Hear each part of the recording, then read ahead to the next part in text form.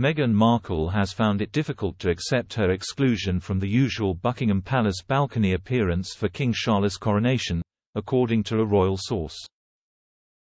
According to Ingrid Seward, the editor-in-chief of Majesty magazine and a royal biographer, Meghan may have chosen to skip the occasion to avoid embarrassment, as she and Harry have been barred from playing any prominent role in the ceremony.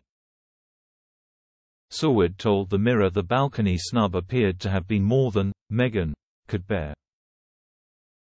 Speaking to the Mirror, she said, "However pathetic when you have a team of helpers, Meghan can still use the excuse of Archie's 4th birthday to avoid crossing the Atlantic to be ridiculed by both the royal family and the Brits.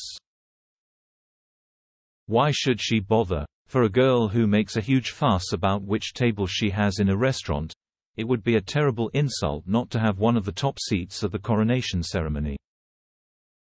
With the Duke and Duchess not being working royals anymore, the pair would have been left out of the Buckingham Palace balcony picture, which would have caused Meghan embarrassment, according to Ingrid. She added, "Now Meghan can play the martyr if she pleases. Certainly, the rest of Harry's family, especially Kate and William, will be delighted she is not there. King Charles and Queen Camilla will also be mighty relieved." But despite his parents having misgivings over whether they should attend the ceremony, their son Archie will spend his 4th birthday in America and not see his granddad.